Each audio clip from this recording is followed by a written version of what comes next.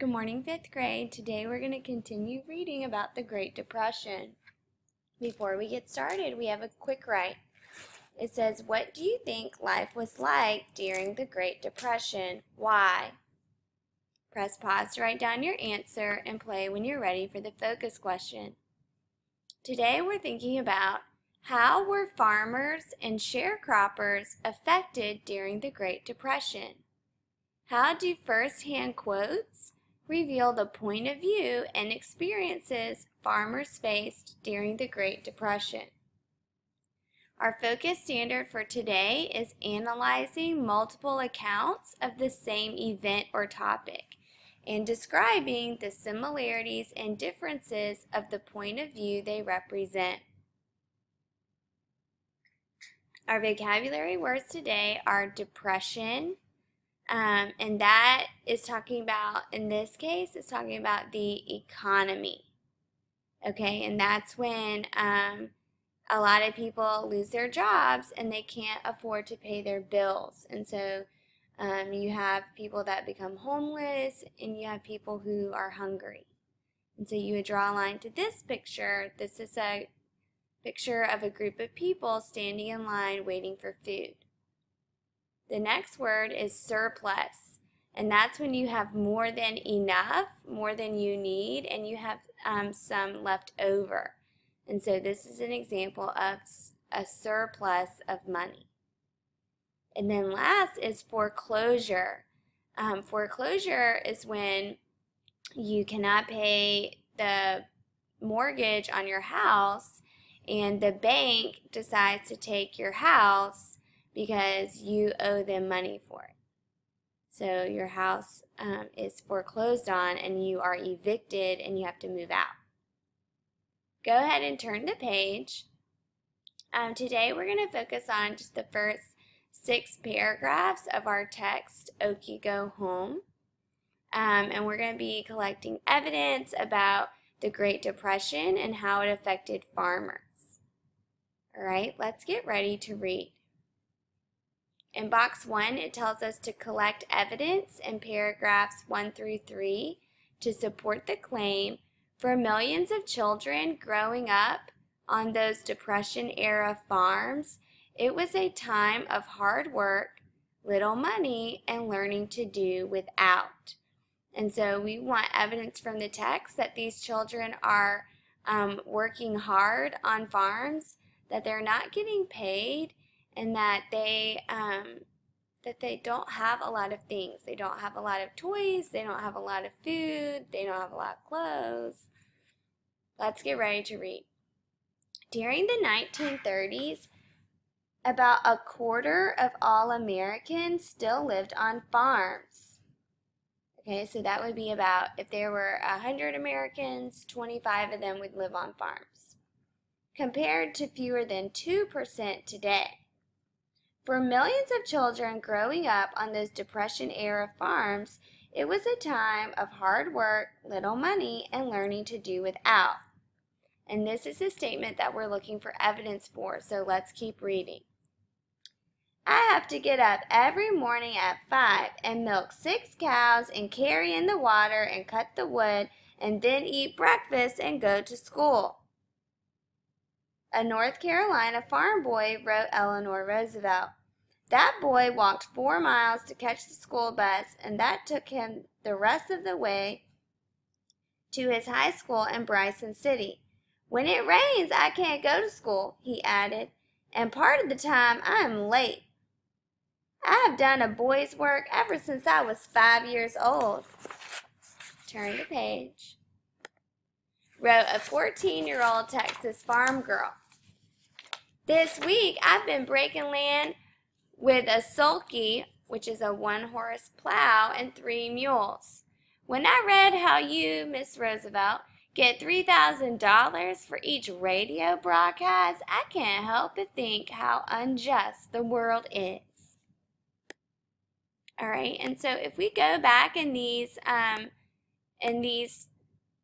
paragraphs 2 and 3, we want to get some quotes from this boy and this girl that let us know that their life is hard, they don't have a lot of money, and they have to do without. And one of the quotes that I highlighted from the boy is this part that says that he has to get up every morning at 5 o'clock and milk the cows and carry in the water and cut the wood and then eat breakfast and then go to school.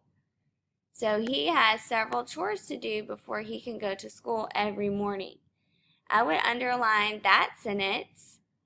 And another sentence I would underline is the one from this girl at the bottom of the page that says, I've done a boy's work ever since I was 5 years old. Which lets us know that that her family needed a lot of help. Everyone had to help out, even if the work was really hard. All right, and so in box 1, I would write down one of those quotes, but make sure both of them are underlined in your text. Press pause to write down your answer and play when you're ready for box 2. And today we're going to be thinking about the cause and effect relationships, and that's going to help us better understand how the Great Depression affected people living on farms. And so the cause is, why did something happen? And so in the blank, write something. Why did something happen? The cause answers the why question. The effect tells us what happened. And so a lot of times you'll want to figure out what happened or the effect, and then you'll want to figure out why it happened or the cause. Let's go to box 3. We're going to continue reading paragraphs 4 through 6, and we want to know why farmers had difficulty during the Great Depression. Why did farmers have difficulty during the Great Depression? We're at the paragraph that starts with American. American farmers were the world's most productive, yet they too experienced hard times during the Depression. Because they produced far more than they could sell, huge surpluses piled up. The prices of farm products dropped steadily, while taxes on a farmer's land and the prices he paid for necessities did not. As a result, the average farmer was paying out more than he took in. Hundreds of thousands of farmers had borrowed money to buy their land and equipment. When they couldn't make payments to the bank, they lost everything through foreclosures and bankruptcy sales. Farm after farm went on the auction block. Slim Collier recalled the day his father took him to a farm foreclosure near Waterloo, Iowa. It was the 1st of March when they were forced off, and all their household goods were sold, even family pictures. They went for 5 cents, 10 cents apiece. Quite a few kids were brought by their parents, partly by morbid fascination, partly by sympathy.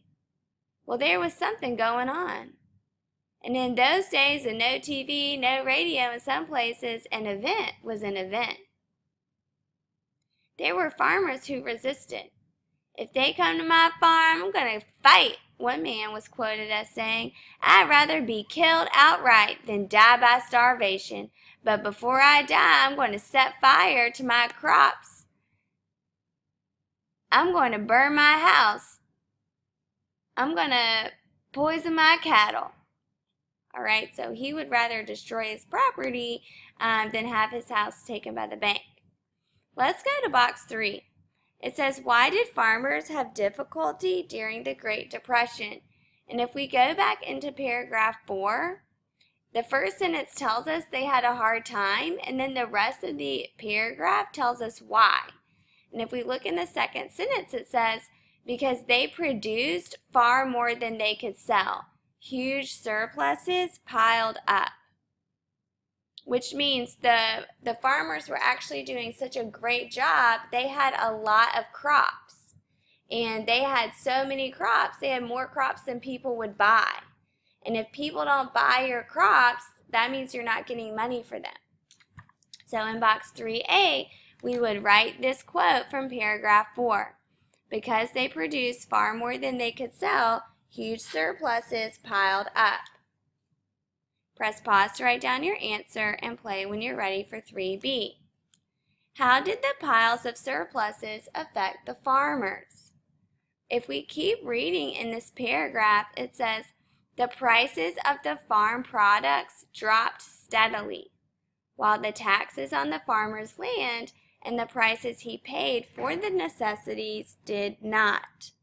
As a result, the average farmer was paying out more than he took in. And so what this is saying is, because they had all of this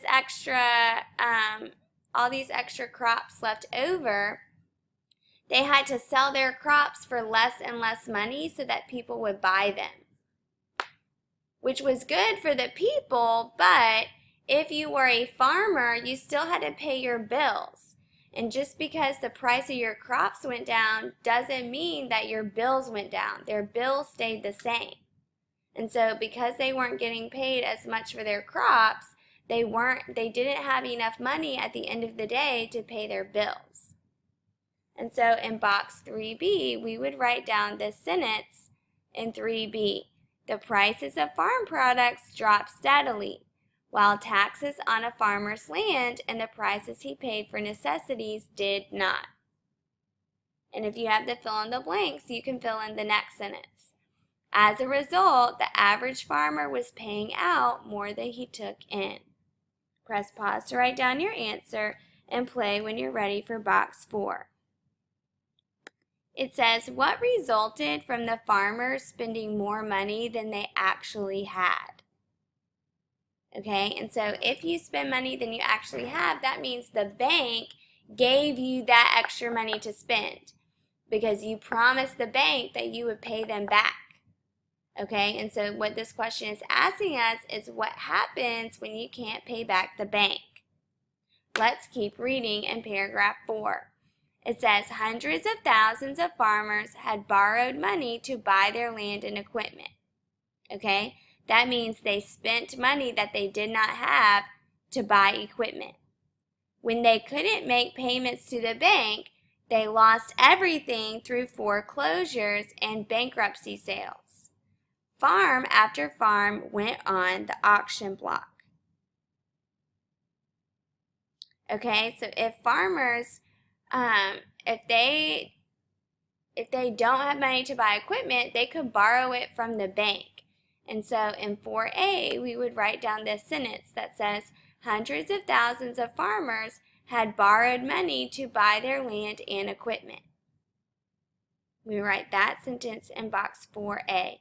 Press pause to write down your answer and play when you're ready for 4B. But when they borrowed more money than they had, it asks us what was the result when they borrowed more money than they had. And that when they couldn't make their payments to the bank, the text tells us they lost everything through foreclosures and bankruptcy sales. That means the bank took everything they had. And you need to write that sentence in 4B. Press pause to write down your answer and play when you're ready for the paragraph. It says, how were farmers affected during the Great Depression? And you could use the claim from box 1 that lets you know that farmers had, they had to work really hard, they made little money, and they had to do without. And then you can talk about how they ended up in that situation using boxes 3 and 4.